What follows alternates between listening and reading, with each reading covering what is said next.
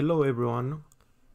Today we're gonna be creating a shader for the Pokeball, the Safari Pokeball, and this one is gonna be a very short video tutorial. We're gonna be using the same Pokeball that we did in the first tutorial for a lot of other tutorials. So let's get started. So tap on your shader mode. You can always go into shading by clicking if you're in the layout and you just want to change your layout, you can just click on the little clock or wherever you see the corner icons and go into shader editor. But we're just gonna go into the mode. This is the shader that we have for our original Pokeball. And okay, so what do we know about the Safari Pokeball is that it looks like a camouflage, and we're gonna try to replicate something like this. Okay, cool. All right, the first thing that you need is going to be a color ramp. So we're gonna go into convert, color ramp. We're gonna change from linear to constant. Move that here. We're gonna connect it. It's gonna make it black and white.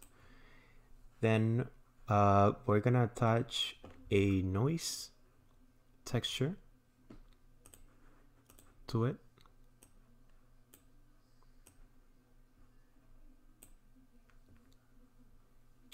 Okay, as you can see, we're already very close to our result. It's gonna get tricky in just a sec. Let's set this to 3.7. You could set this to whatever you want. 1.5. And just a little bit of distortion. I'm gonna say 0.4. We might change those settings later.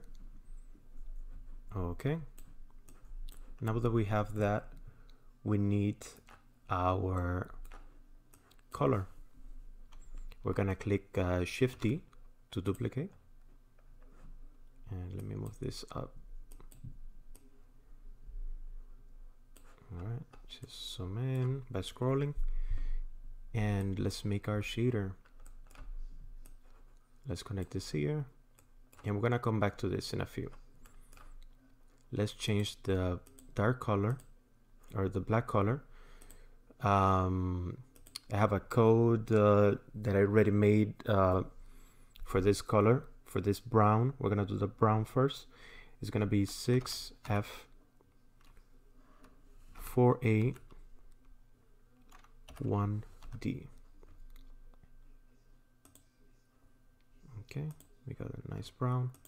And then for a lighter brown, I have here C28A4A.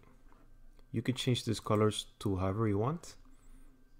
Just pretty much showing off a bit of that technique. And let's randomize this. Let's scale it to 4.6.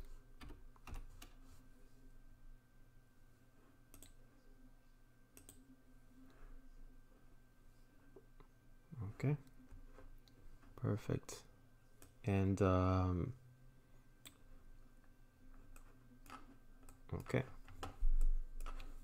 and then again we are going to duplicate this. Shift D and set, whoops, let's set our greens. For the dark green, let's change it over here. It's gonna be 245,200, and the light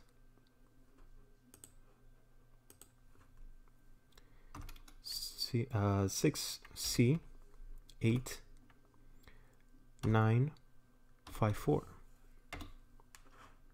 Okay, perfect. Actually, instead of noise, we're gonna be using the Musgraved. I think it's gonna give us a better result than the ones that we have here. So let's go into texture. Musgrave texture. If I'm pronouncing that right, let me know. Let's delete this, duplicate it.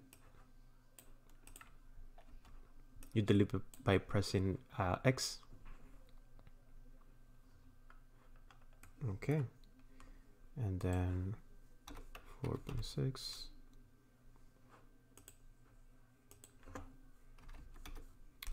1.4,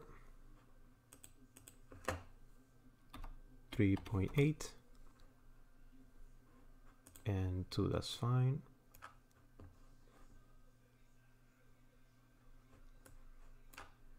And just so you guys can see the result, that's what we have. And we're gonna move the slider almost all the way down. And let's go back to doing the same thing for the green. And the green, we're gonna leave it at 5. We're gonna change the second section to 1.2, the detail. The dimension 2, everything the same, but the slider, moving it again pretty much almost all the way. Awesome. All right, so you might be wondering, why do we have the black and white if we have the color versions right here? The black and white is going to be used to cut sections of each color variation and putting it back together. Okay, and we're going to do that with our so add color mix RGB, and we need 3 of those. This section for now. And we need to connect the black and white to each one.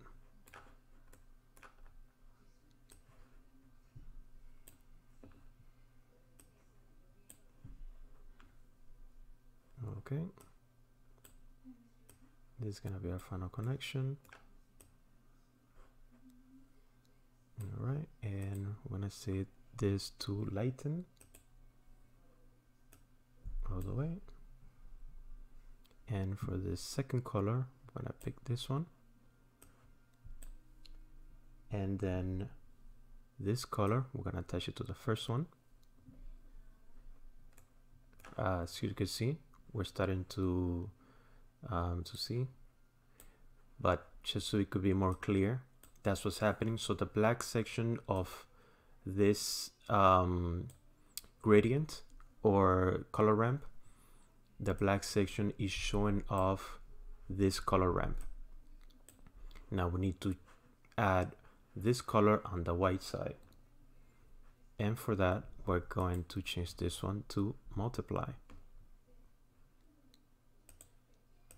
All right, multiply, pretty much what it does is anything that is white, and we're using this again because this is being connected for the first color, and we're going to set that to 1, is that it's taking everything that is white is going to be taken out from this, and in this one from lighten, everything that is dark or black is going to be taken out and showing what is white.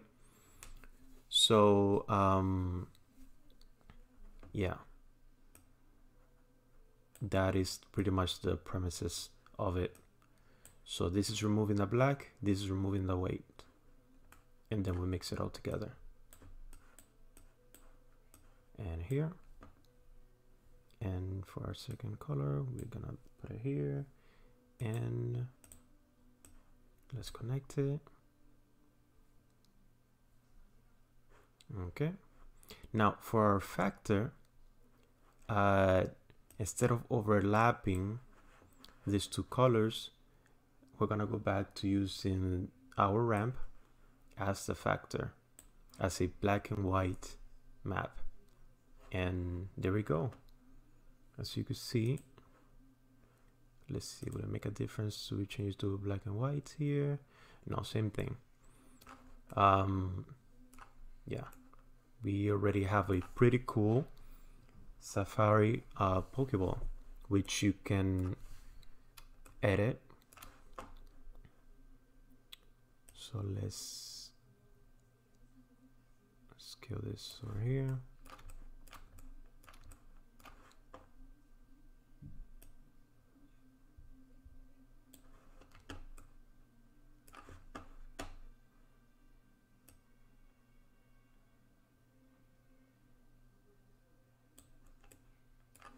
Kind of like the effects that the Musgrave gives. So we're gonna do Shift D, and let's try that. Sorry about that. Let's see.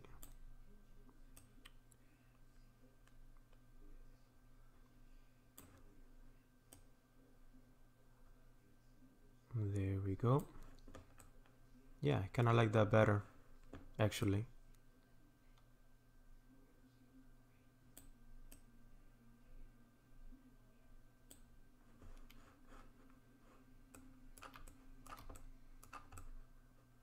Alright guys, you guys could play with the colors and see how it looks for you.